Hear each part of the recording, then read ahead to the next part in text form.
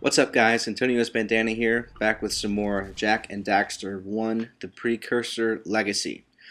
Going for the Orbist Bronze Trophy, collect 100 Precursor Orbs. Now I will say there is a Silver Trophy that requires you to collect 1,000 Precursor Orbs, and there is a Gold Trophy that requires you to collect 2,000 Precursor Orbs.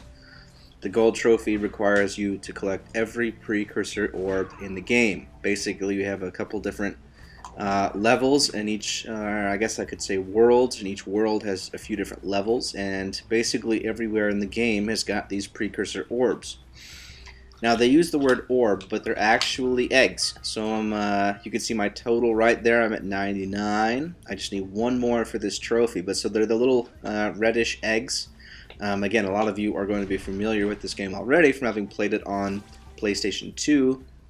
But regardless, you should be playing it on PlayStation 3 because it has easy trophies. Alright, so I hit 100. I grab a few more, get some blue eco, jump the gap, and trophy pops. Alright, so I'm actually not making collectible guides for this game. They're easy to find, don't worry about it. Thanks for watching, stay tuned for more videos.